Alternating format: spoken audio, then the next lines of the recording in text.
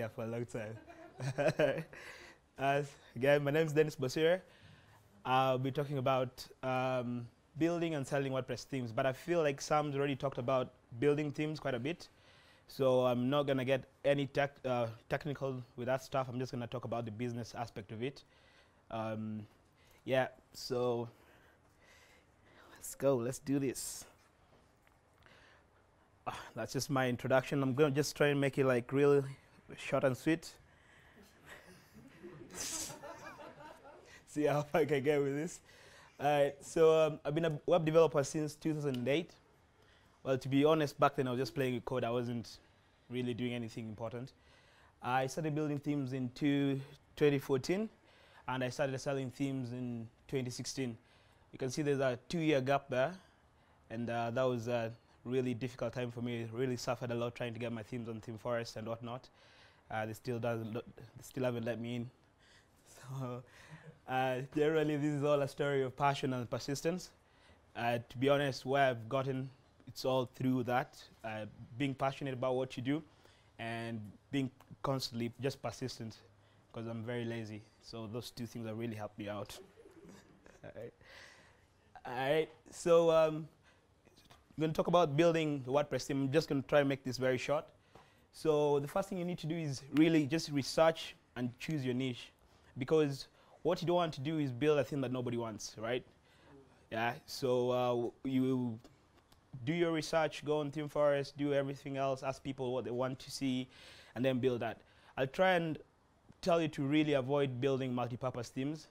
I know my friend Frank here will disagree with me, but try not to build a theme that does everything. Okay, so try to build a theme that is very focused on one thing. So if it's a real estate theme, build that. If it's a portfolio theme, build that. Even make it more focused. It's a portfolio theme for photographers. All right, it's a lot easier to market that. It's a lot easier to build that than trying to build a theme just does everything, like a sesame knife kind of thing. You're most likely going to mess up with the code or something when you're doing that. The next thing is just use a starter theme like the underscore as by automatic. Don't try to reinvent the wheel. You know, use the starter theme that's already there. It saves you tons of hours, to be honest. I use it for every project. If you're interested in all that DevOps stuff, if you want SaaS and Gulp in it and whatnot, it comes with options for that as well. The other thing is just follow WordPress coding standards. All right, they're pretty easy. They're all up there. There are no secrets or anything. There's not like a secret committee of guys who say you have to do your theme a certain way. So just follow the standards. Just make sure your theme is secure. Do things like escaping strings, sanitizing inputs and whatnot. So for you developers, pretty much understand what I'm talking about. Do internalization. I know somebody's talked about translation and whatnot. Make sure you do that, because you find that your theme's not just going to be used by English-speaking users, right? Like, I think probably like about a third of my themes is used by like Spanish guys. So if I never made them translatable, that's a very big part of the world like I would have left out. And just make sure your code is clean. The other thing is also make it simple to use. I know this sounds like really easy to do, but a lot of theme developers fall short when it comes to this. If any of you ever gone to ThemeForest, right, and you see one of those really beautiful themes and you're like, yeah, I want this, then you download it and install it and you're just like, what the fuck are they doing with this code, you know? It's so complicated on the back end that I personally sometimes find it difficult to install. And I build themes. So imagine what other people are going to go through, you know what I mean? So make it very simple to use.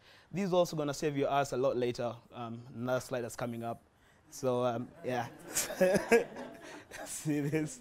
All right. So the other thing is about distribution. So use channels that are already there, like WordPress.org or ThemeForest. ThemeForest, you're familiar with ThemeForest, right? So the good thing about ThemeForest, you can get reach like really, really fast. Like you can start balling like the next day, right? But chances of that happening is really small.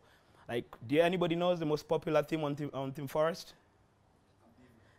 Avada? Yeah, Avada. Anybody knows about how much is sold? 460,000 copies, right? It's made about $22 million. This one theme has made about 2 billion shillings. Yeah, from a theme.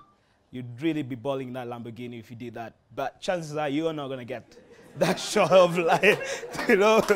Yeah. I wouldn't be standing here if I was doing that. Nah, right? Be building my own roads. You know what I mean? Like, so it's a great avenue. It's a great thing. It's a great distribution channel and everything. But remember my first slide I showed you, I started building themes 2014 and I started selling them 2016. Those 2 years were lost in Theme Forest. All right? Those guys just wouldn't let me in the club. Maybe I wasn't cool enough for them. Well, yeah. I've got a friend of mine here who actually sells themes on Theme Forest, but he can tell you how much rejection he gets. It's constant. And he's one of the best developers I know. In fact, probably the best developer I know. And he still gets rejected. So if you're just starting off now, I'd save you the time and the worries and sleepless nights. Just go on WordPress.org. So the other thing about WordPress.org, you give it away for free, right? So you get a few eyeballs here and there, you get downloads and stuff. I distribute all my themes on WordPress.org. So they are free. And I think right now I have about maybe 500,000 downloads on that. Like that's like in the last year and a half or something like that. Probably more. You see, you get a lot of users there. So I don't do a lot of marketing. I'm not good at that stuff. I hardly tweet about my own themes there. So WordPress.org is giving me an avenue where I can just give out my themes for free and everybody enjoys them and whatnot. Then the other thing is now you sell premium features.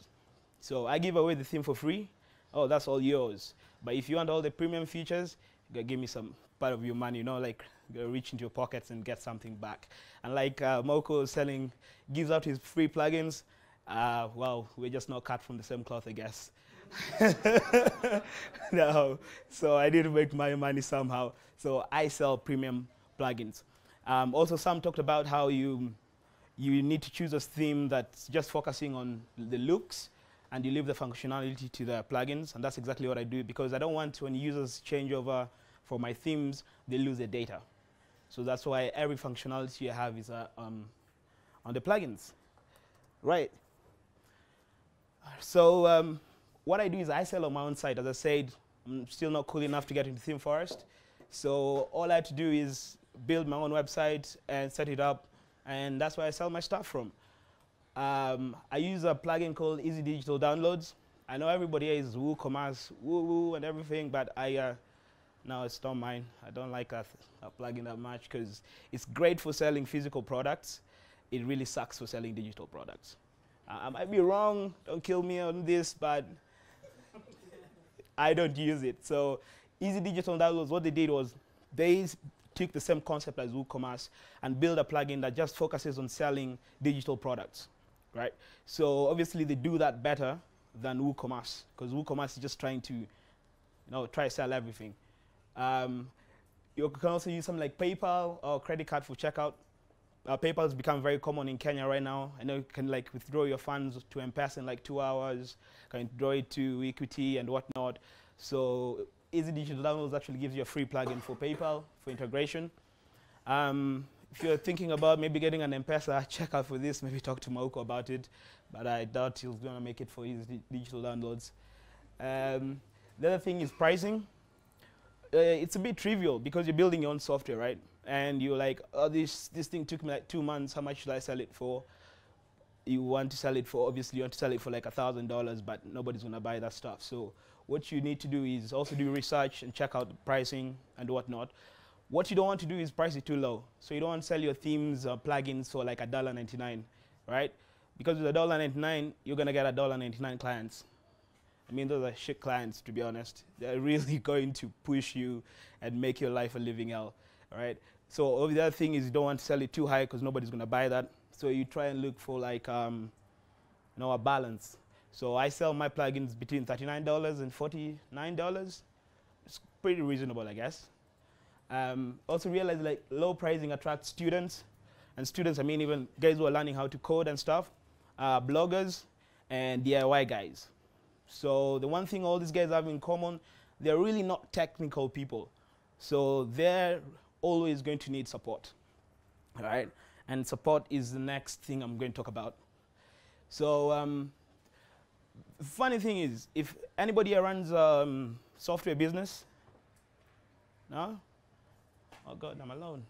Oh jeez. All right. Okay. I'm still going to talk about it anyways. Funny thing about running a software business is most of it does not involve writing code. And you realize this. That's why it's called a business. There's the business part of it, and that's the most important part of it. So for me, when I'm building my teams and I'm selling my teams and whatnot, I realize majority of my work, about 80% of it is support. Okay? So it's me sitting down and just replying back to guys and telling them what to do and what not to do. A lot of guys download your themes, they don't even know what's happening. Like yesterday I had a guy who downloaded a theme and we're like, oh, your software is not working, I want a refund. And I'm like, what do you mean? And I didn't even install WordPress. All right? So, yeah, you get those guys. You get a guy who double clicks on it and go like, it's not running. And you're like, God damn it. All right? So what I did was created a documentation, very well written documentation that anybody can follow. Very, very simple. So even if you're not technical at all, you go into my documentation, you download my theme, you'll be able to set it up. Doing a video is a plus. I found like doing videos is actually a lot better than just writing. People really don't like reading. That's what I found out. Like, people really don't like reading. You will write the best documentation in the world, and they'll always constantly ask you for the same questions. Yeah. Then the other thing is be accessible on the forums. Like on my side, I've got like a little chat thing that pops up when I'm around. So I'm quite accessible when it comes to that and try to help people out. Yeah, I think I already talked about the other one. Also, remember that during support, this is your only opportunity for you to interact with your users, right? So all the improvements I've made, all the updates I make for my themes and plugins always comes from suggestions from users. But the other thing is also try not to code in every feature they ask for, because then you're just going to end up with this monstrosity of code that nobody else wants to use. So be a bit picky quite a lot of times. Right, so the last bit is marketing and affiliates. So if you're not technical, but you still want to sell themes, you know, it's not like only tech guys can sell themes now anymore. So what you can do is you can either set up an affiliate marketing site. So if you're writing something about WordPress and whatnot, and you're doing marketing, your SEO and whatnot, get affiliate links back to it. For instance, for my site, I give away like 35% for every sale you make. So you take a link and you blog about it or write a review, but every user is sent back to my site and they make a purchase, and you're going to get 35% of it, right? So we all get to it. That's great. So the other thing you can do is sell other people's themes on your website. I guess it's what I've just talked about. Do marketing for theme developers. I said initially, I really do suck at marketing. Like I don't know where to start from. Right? I'm not ashamed to say I really don't know how to do it. Right? So we get other people, like there's a guy, actually he's not here today, but he's the one who's going to be working on my SEO from next week, I think, and then we'll see where it goes from there. Then the other thing is I do neither of these things, right? So this is a one slide. I will just cut it short from here, and instead of going on and bullshit everybody about what I know about marketing and I don't know it. All right. So